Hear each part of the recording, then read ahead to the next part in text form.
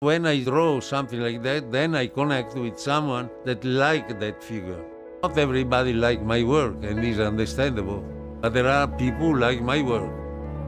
It's a minority maybe, exactly because my work talks to minorities. In my opinion, the future is done with diversity. If I am equal to him, we have nothing to say. But if he's different, then we communicate.